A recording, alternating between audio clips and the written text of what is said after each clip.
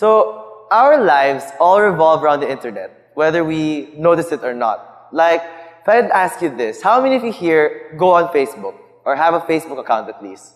What? Show of hands again. How many of you here would not even remember your friends' birthdays if not for Facebook?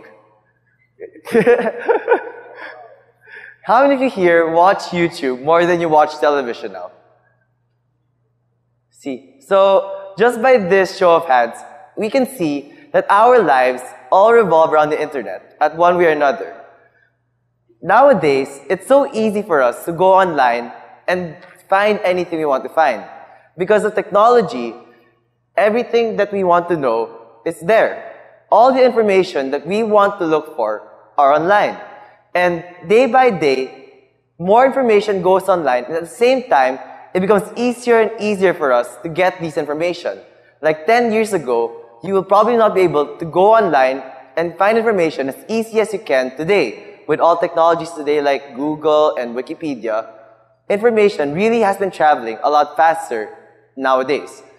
The information that we get online are like all pulled together into this one big body that is so conveniently placed somewhere that we can just go to at the comfort of our own homes. You don't have to go to a library anymore and search for maybe even hours just to find something you're looking for. But nowadays, you can just go online, type something, and you're there. It's so easy to find information online, and nobody's gonna stop you from finding what you're looking for. There's this great freedom in the internet, but at the same time, we become spoiled. We may not notice it, but with how easy it is for us to get this information, we become spoiled with information. We stop caring about the value of the information that we're getting. It's like, since it's so easy to get, it's like, what's the point of, it's like we lose the value of them. And so, I'd like to talk about how I came to this realization when last summer, I decided to create a game. Alright? So, this game was something that I did last summer because I was just really bored. I'm not a professional programmer. I've never had any professional training in programming, but I thought maybe it would be fun if I try it out. So this game called When Pigs Fly, it was my summer project. I made it for the first month of summer last year from scratch, and I never actually published a game, but I learned a lot from making this, and for me, that was the most important thing about this game. So, I'd like to talk about my experience when creating When Pigs Fly.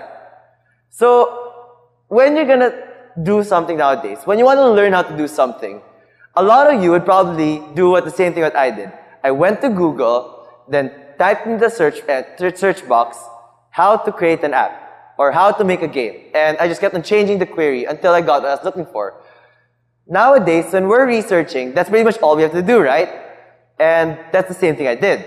So, for my first few days, I was researching and I found this framework that I thought it would be easy for me to learn. And so, I decided that, hey, this would be fun, I should try it out. And so, I spent a week or so trying to research more about this framework, and I couldn't find anything. Because, as it turns out, this framework was quite new at that point, and it's not like popular software such as Photoshop or things like that, wherein if you go online and you want to know how to do something there, just look for a tutorial, and there's instructions there about how you can do things. But for this, when I searched online, all I could find were like how to do the basics, and I was just not used to it being that way.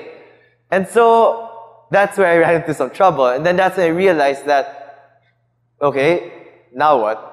And then so, I tried it out. So, I tried researching on the basics. And I tried learning a bit. And so, I spent a week or so trying to get grasp of these basics. And I tried playing with them on my own, which is something I've really not done before. But eventually, after a week, I came up with a prototype for this game, actually. And when I showed it to my friends, they were like, oh, it's nice. We should, progress this. We should add some more. And so, online, it's like I got all these ingredients to make a burger. And with these ingredients, I was like, what am I supposed to do with these? Because normally, if I want a burger, it's either prepared for me already or I know how to prepare it already. But for this, I had no idea what to do. But then eventually, we got our burger done and we called it When Pigs Fly. So after that, I gathered my friends, we started building on the graphics and some more of the game concepts, and we came up with this. So here are some screenshots for the game. So as you can see, it's a rather simple game actually. All you have to do is tap and try to maneuver this pig as he flies across the sky and eat food. And while you're up there, there are these birds flying that are trying to attack the pigs. And that was just a sheer coincidence, and it had nothing to do with that very popular game with birds attacking pigs. And yeah, I was really happy that I got it done. I did it in around a month or so, and I had a really great time, creating this game. I learned a lot, and at the same time, I got something done. And this is where we see the value of the information that we get online.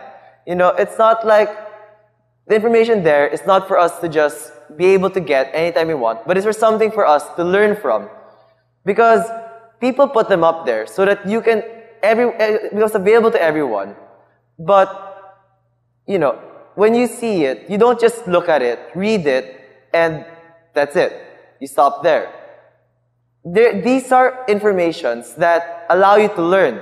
Like, for example, if you want to learn how to play the guitar, what I see what most people are doing nowadays is just go online, then grab maybe some tabs or something, then play the song, and that's it. Just memorize how to play the song, and for them, that's already playing the guitar. But for me, I think the most important thing there is how you're going to use that thing you learned while playing the guitar and maybe, create your own songs, which most people are not really doing nowadays. Or likewise, let's say for all the chefs out there, if you want to learn how to cook, a lot of people nowadays will just go online, look for a recipe, then that's it. Follow the recipe as it is given to you, and just stop there. But there's more to cooking than just that. There's a lot more that you can learn from the things that you actually see in recipes that we take for granted because these recipes are just so easy for us to get.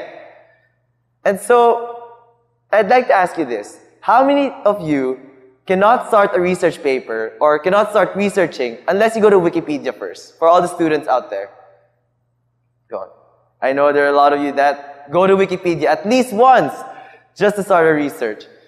Because before I'd like to end, I'd like to ask you this also. How many of you have actually contributed information in Wikipedia? Okay, a lot less hands show. Because if you don't know, Wikipedia, you can actually edit the pages there and add your own content. Because before I end, I'd like to ask you to share what you also know. Because the things online, you only find them there because someone put them up there. And it's also with you, your responsibility as netizens, to also share what you know. You can share the things that you've learned, share the things that you realize online for people to see. And who knows, you may one day be part of their own learning experience online. Thank you.